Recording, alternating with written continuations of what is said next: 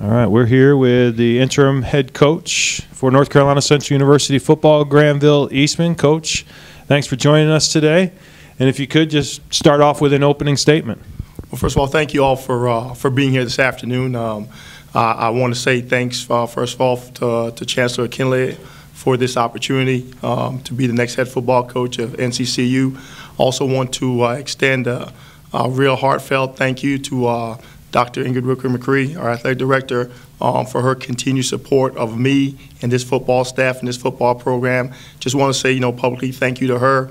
Also to our football staff and our players, their loyalty and their substance just to continue on this journey that we started under Coach Mack and to move this program forward. Their support has been tremendous, and so I want to say thank you publicly to them as well. And it's to all the alumni and the Eagle Nation out there. The overwhelming support over the last few days of alums just calling in saying, Coach, we're behind you 100%.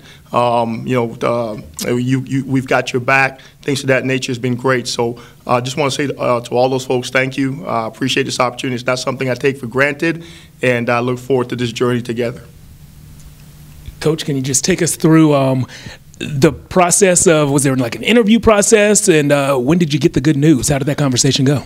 Well, there wasn't an interview process. Like Kyle mentioned earlier, that these are some matters of personnel being a state institution. I'm not going to get into the process a whole bunch. I was grateful on December 8th that Chancellor Kinley and Dr. McCree offered me the head coach position, and I graciously accepted and moved forward from there.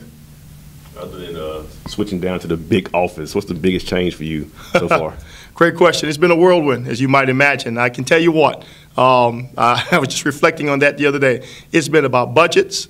It's been about alumni and just planning. Those are the biggest things that I've had to encounter so far. And budgets, speaking engagements with alumni, and that's what's obviously going to be newer than what I've done in the past. And these interviews as well. Done a few of them in the last couple of days. So, have you had a meeting with the coaching staff yet?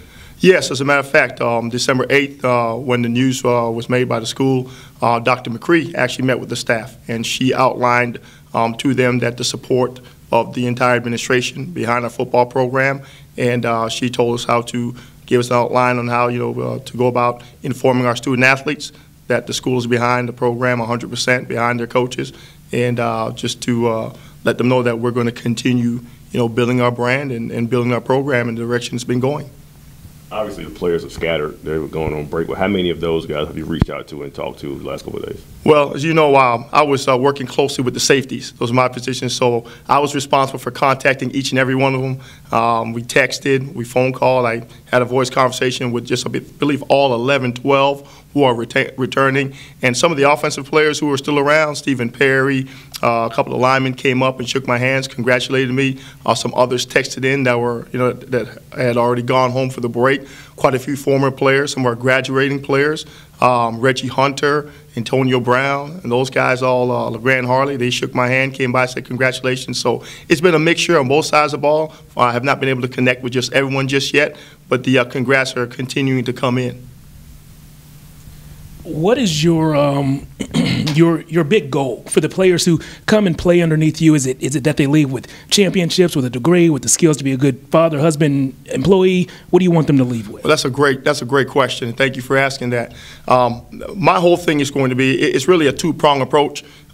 First and foremost, I want to make sure that we enhance the student-athlete experience. That I've always said, and I said to the coaching staff, I want to make sure that we give these young men something that when they leave here, they're going to look back and say, you know what, I was here at Central, I had a good time, I received a great education, we won a lot of football games, but in addition to that, they gave me this. And I'm about building young people up and giving them certain tools as they go into the workforce, how to conduct interviewing techniques, how to be careful about your appearance, understand that there's a responsibility for your behavior, accountability, those sort of things, and things that go along in that nature. That's what I want to make sure that's instilled in them by the time they leave here. Coach, you are the interim coach for the 2018 season, so how do you remove that tag along with preparing the team for the 18 season, and win a bunch of games? Well, I'll tell you what, the best advice I received in regards to that particular question, thank you for asking that, was from our chancellor. And he said, Coach, my advice to you as a person who's gone through this process before is be the head football coach like you're going to be here for years to come. And that's what I plan on doing. The other things are going to kind of take care of themselves. Coach Jerry Mack has built a great foundation here. The coaches understand our program. The players understand our program. I think we're to the point where we understand expectations. So we're going to move forward in that direction where there's a clear understanding that we want to have success on and off the field. There are a lot of things in place, and the outcomes are going to take care of themselves. What did you have to, I guess, re-recruit first? Was it the guys who already committed, returning players, or the coaching staff? That's another great question. I was asked that before, and I'll tell you what has happened in this place in my time here. We have become such a successful program, not that we have fully arrived, but NCCU is at the point in the neighborhood that we're at where it sells itself.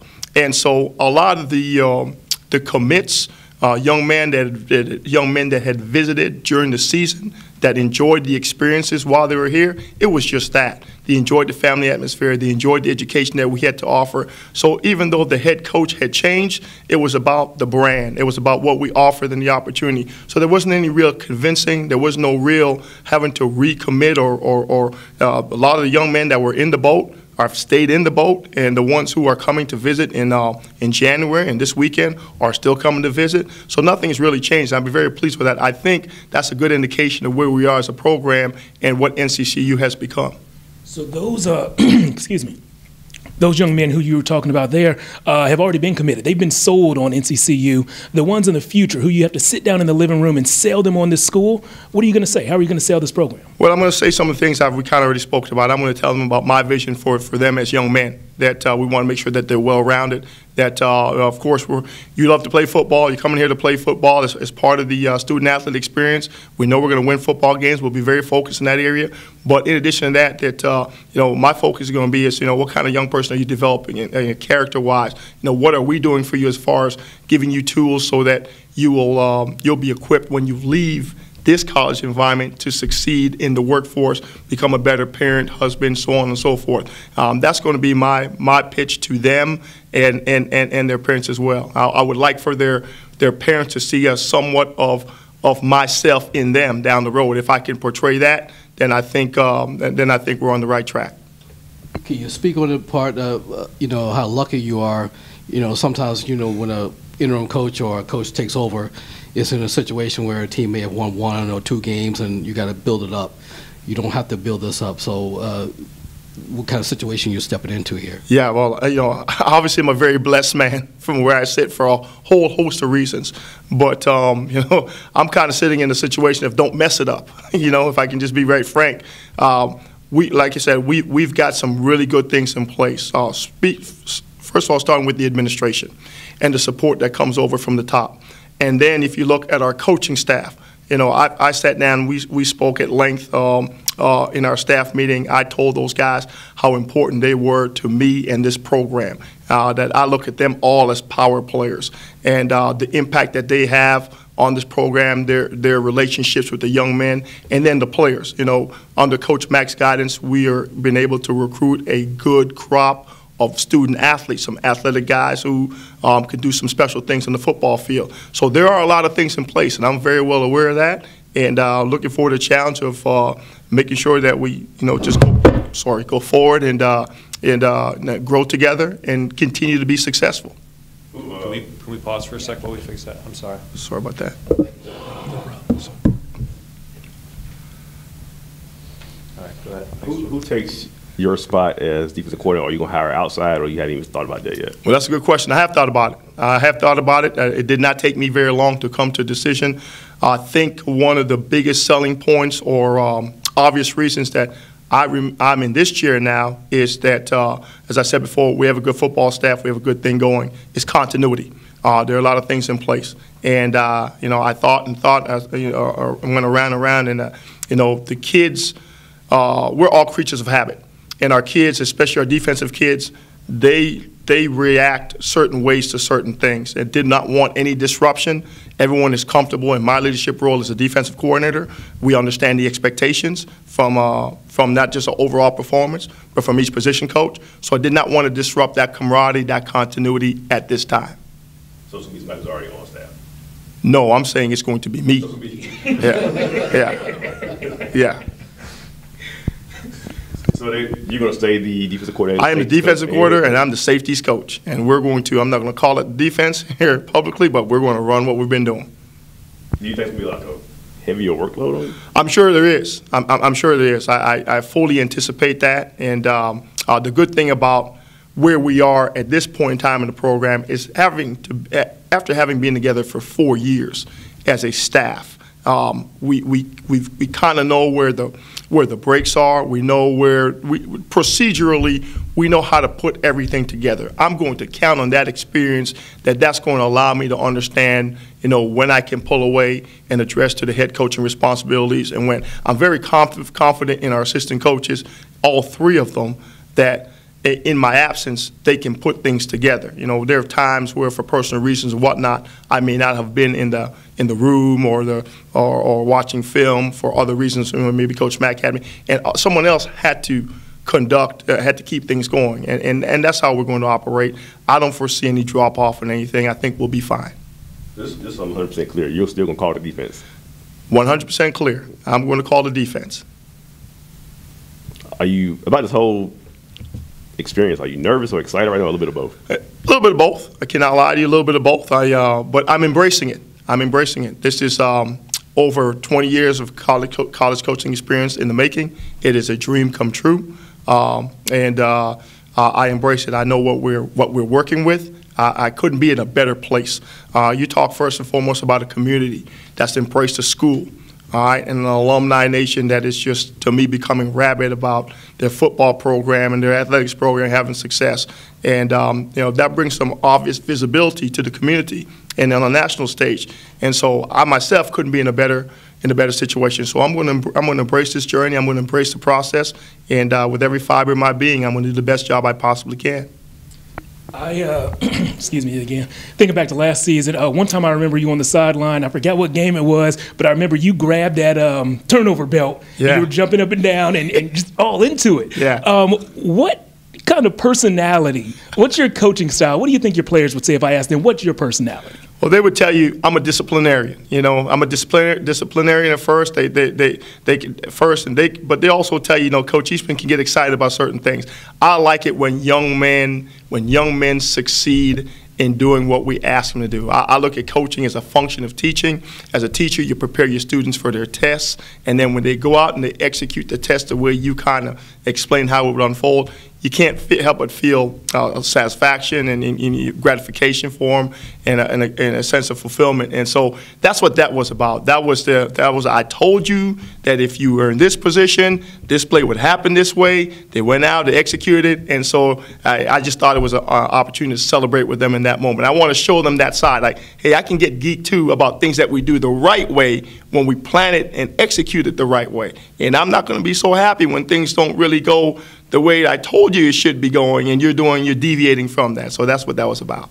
You mentioned you're a disciplinarian. Last year, discipline wasn't one of the central strong points. They had a lot of flags, a lot of personal fouls. What can you do to change? What would you do personally to change that in 2018? Well, I think sometimes success can lead to some blind spots, and sometimes there's like I said earlier about expectations, and there's expectations from coaches and players.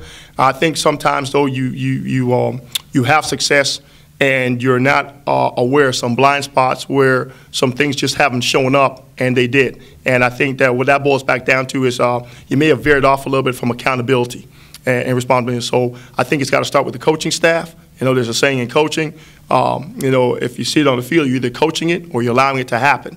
And I think it's got to start first and foremost with coaching, and then it goes back to what the chancellor said, that everybody, student-athletes, need to be responsible for their actions. That's on and off the football field. And that's something that we were very, very big on 2014, 2015. And with success, we thought there was an understanding. We failed to remember that we're dealing with 18 to 21-year-olds. And so therefore, there's going to have to backtrack a little bit and reemphasize this is how we got to this point. and there won't be any steps backwards for lack of emphasizing accountability and responsible for your actions, and then teach the proper way going forward from there. In the last, I guess, 6 or 7 days, have you talked to Coach Mack? Or did you talk to him before you left? Yeah, I've spoken to Coach Mack just about every day, just about every day. He's settling in well over at Rice. He's looking for the opportunity. You know, I told him I'd be reaching out from time to time about, hey, where do you find this here, and who do you call here for that, and things like, and Jerry's been nothing but great and good to me. I cannot talk enough of him. You know, he's like a younger brother to me. We are good friends, and he knows he can count on me for anything. He and Star, they've embraced me, not just in the coaching arena, but outside of coaching on a personal level as well. And I suspect that relationship as friends is going to continue for a long, long time to come. You spoke about your players on and off the field. Yeah. You off the field in your personal life. I know coaches don't get a lot of downtime, but when you do have downtimes or moments of downtime, what do you do? What do you enjoy doing? That's a great question. I'm like those old coaches, you know, Bobby Bowden and some of those legends who they really don't have a hobby.